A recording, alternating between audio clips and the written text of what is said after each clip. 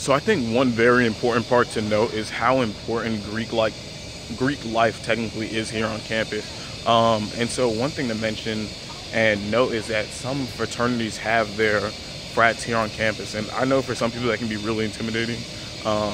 For me it wasn't, but I've heard for some people that they don't feel really comfortable having some fraternities or having a place on campus. Like, it's different having them off campus and being able to avoid that whenever you want, but pretty much if you can have your fraternity on campus, it's just a thing that's there. And to me, it's not really a big disturbance, but for some other people, that may not be the case. So just be aware of that. Penn is very involved in Greek life. I don't know numbers compared to other schools, but what I can say about the University of Pennsylvania's involvement in Greek life is that about 33% of students get involved in Greek life. And in terms of people who are looking for scaling, that's about at least 3,000 out of the 9,000 plus students, undergraduate, that attend here, the University of Pennsylvania.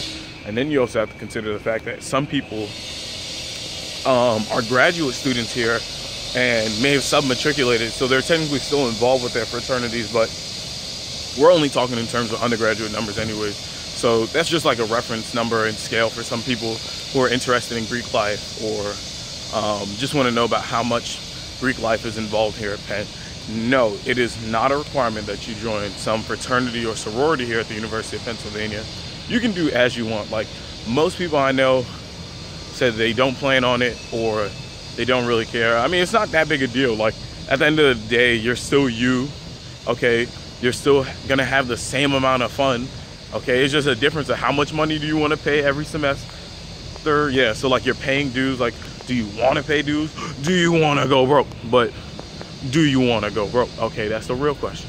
But anyways, yeah, so you're not really required to do Greek life, nor is it anything special that will make you less of a person or less of a student here at the University of Pennsylvania. So do what you want. Just to let you all know, Greek life is sort of all over the place, but Penn is taking bigger steps to ensure that Greek life isn't getting out of control. So in terms of hazing, there was an incident earlier this year and other things like that. But, you know, the University of Pennsylvania is taking steps to make sure that that doesn't continue to remain a problem.